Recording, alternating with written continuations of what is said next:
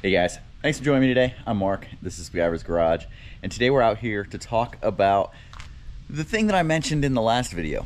Hey, sorry to interrupt today's video, but before we get into this, I just want to ask that each of you go down, hit that subscribe button, like this video, leave a comment. Costs you absolutely nothing, helps us out tremendously.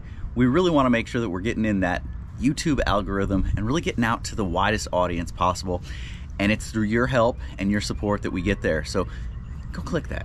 Just do it. Just do it. Go click it. All right, back to the video. So in the last video, I mentioned that I'd gotten a box in the mail. It was sent to me by Jesse, Jesse DeBears. He is the guy who's been tuning everyone's JB4 stuff. And so I've been working with him for quite a while. And you know, I've mentioned him several times and what he's been doing in my videos. But what he's been able to do is custom tune the JB4 and really get the most out of the JB4. And I know a lot of people have been looking for how to get more out of their JB4. So if you need that, go ahead and reach out to him. But what I got in the mail was a box, and in it was an MHD orange dongle, which goes in your OBD2 port. And along with that was just a card in there. And he sent me earlier in the day, he said, hey, here's a code that you're gonna need. And so once I got it, kind of figured out what it was, and it was the xHD transmission tune, which is really cool because it's something that I was definitely looking to do with the car.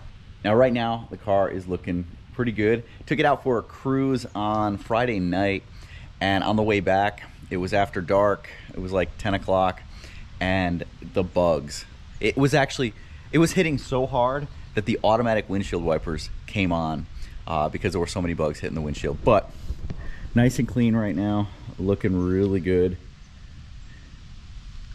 Those wheels, man, I am loving those wheels on this car. Setup on the wheels looks great. Everything on there looks really good at this point. So let's talk about this xHD transmission tune. Now, if you are coming to this channel, coming to this video to figure out how to actually install yours, I'm gonna point you to a different video. So my buddy Vince, who has Driving and Vibing is his channel. He just did a really comprehensive tutorial, walked you through what all the different features are, what they do, what the settings can do, and walked through the whole thing about how to connect it. I will say, connecting it, getting the, at least for me with the MHD, getting it to connect, stay connected, not disconnect or connect with anything else, was kind of a pain. It kept kind of switching back and forth. You have to download some things, so make sure that you download the stuff before you go to airplane mode, do all that stuff. But follow his tutorial and it'll work out great. So one of the really cool things about this tune is that you don't need to have your ECU unlocked. You don't need to be ECU tuned. You can do this completely bone stock or with any modifications that you want, even with an upgraded transmission. So even if you had gone to a pure transmission or had somebody rebuild your transmission, you can still use this tune, and that's really cool. Also, the price point of this is actually really good. I mean, for the amount of performance that you get out of it, for the effect that it has, it's, I think, about $421 for the actual software and license, and about $79 for the dongle, the OBD2 port connector. And you need that. So there's like 3 different ones that I know of that you can get. It's the MHD orange, the red Thor, and I think that the xHP guys have one of their own now.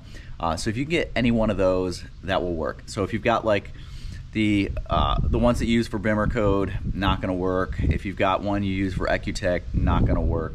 But you'll have to get one of these 3. And so the price point for what you get is actually really good. And it's just, it is a big improvement.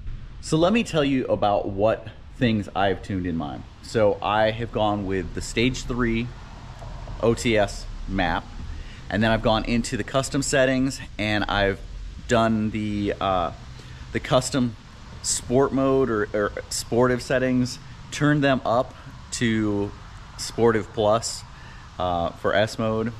I have turned off the auto on-off feature. So I don't like the auto on-off feature, and so this just is another way to do it. You can also do it through Bimmer code, which I have. I've done the M mode throttle blips, which is it does the auto rev matching when it downshifts, but what it actually does is this adjusts how aggressive those are and how much it actually gives, like how much throttle it inputs on those downshifts to give a little bit more aggressiveness. And so I've done that. Oh, and the max RPMs. So we all know that the power band kind of starts to fade about 6,300 or so, right in there. You know, the peak is right around 58, 5,900, and then it starts to fade down. Now things are gonna, depending on what mods you've got, turbo, all that kind of stuff, that does change a little bit. But for stock turbo, somewhere in that 59 to 6,100 is usually where it peaks, and then it starts to fall off. So I've set in sport mode my max RPMs at 6,300, so it's going to shift sooner than it does stock. It also shifts faster now. But why don't we take this thing out for a drive and actually see what it does. So this thing drives really well with this tune. The drivability actually goes up a lot.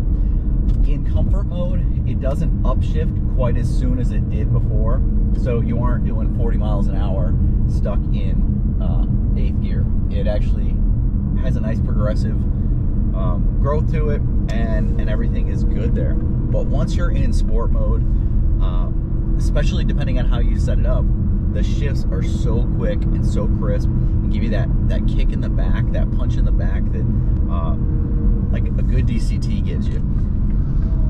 It's pretty incredible, actually. So just driving around, got the car kind of up to temperature. We'll do is we'll make this corner and then give it a quick punch just to see if you guys can see from this angle what it's doing. I will tell you that both in the automatic and in manual mode, the shifts are super fast, faster than they've been at any other time, really. Okay, so we're doing 20, we're in 2nd gear.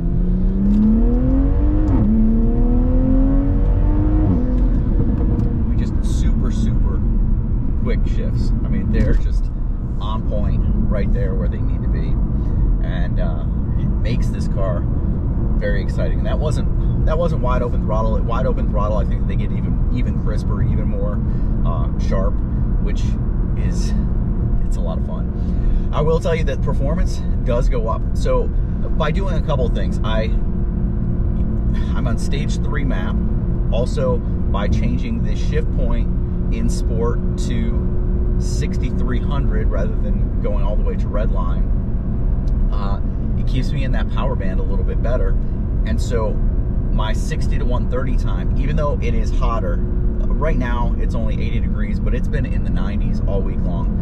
It was about 88 degrees, I believe it was 88 degrees when I went and tested last time. So 88 degrees, DA was almost 2,000, maybe it was a little over that.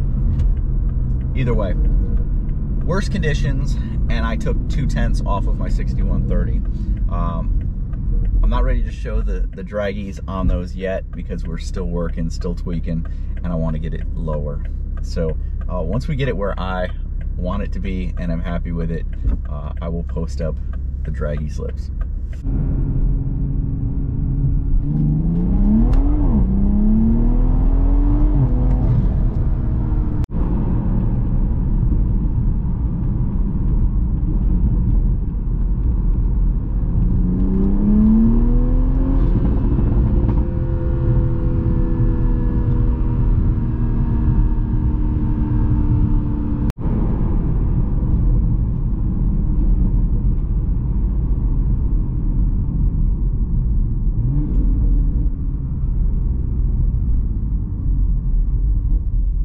So one of the things you'll notice is it holds onto a gear a little bit longer. So it doesn't shift up quite as fast as it will in other modes.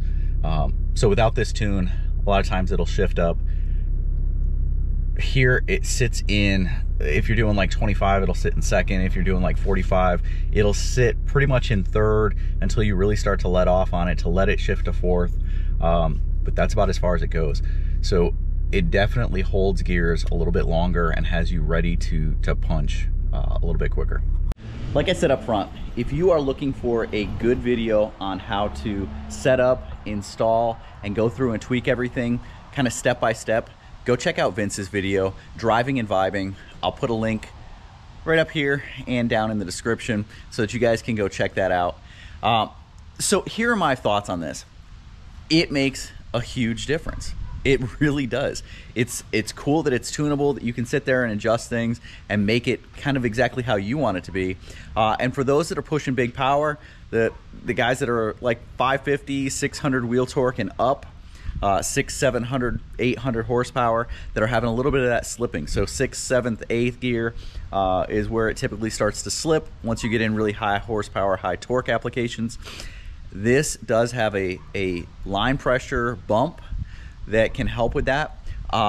It's not suggested that anyone uses it anytime except for in those applications, so I definitely don't have it turned on mine. Everything's good on mine. I've never had any slipping issues.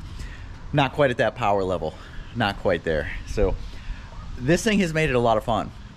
Took it out with my wife. She really enjoyed it. She likes the downshifts and the little you know, the little burbles that this thing does. It doesn't have the huge burbles that other cars do, that even the 2020s had, but it's a lot of fun, and it is exciting to drive, and this definitely just gives it that little extra something. And like I said, it does have performance benefits, and I have seen them, and I will show you guys some draggy reports on that pretty soon.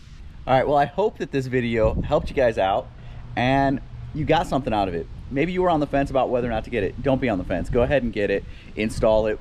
It's relatively cheap, and the performance benefit is actually really good. So jump on it, go get it, tune your stuff up, and go have fun with your car. That's what it's all about. Get out and have fun. I know gas prices are super freaking high right now, absolutely ridiculous, off the charts, but you still got to go have fun. Find time to enjoy life. Find time to get out and enjoy what it is that you're passionate about. And if it's cars, and it's getting out and going and having fun with cars, go do it, man. Go do it. Don't let the gas prices deter you from having fun and enjoying life. All right, I'll see you guys next time.